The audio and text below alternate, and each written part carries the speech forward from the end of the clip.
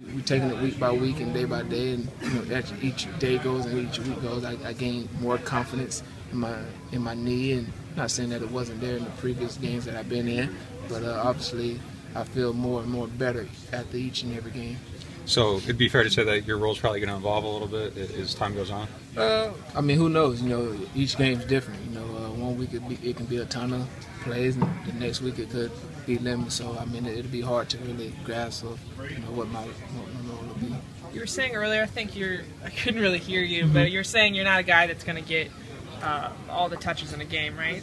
I said that I've never been a guy that get caught up into how many times I touch the ball. I thought you were talking about how many times typically a game, like what an average, if you were completely healthy, like what would be an average game for you? Like how many snaps you get, how many touches? Does it even vary? I never got caught up into that stuff. I always have been the player that just says you take advantage of every opportunity that presents itself. And if you do that, then hopefully you get more. If not, then so be it. So every time I step on the field is what can I do to have an impact on this play? If it's running the ball, being the decoy, I guess you can say a term, or whatever the case may be, carrying out a fake, how can I affect the defense so we can be successful?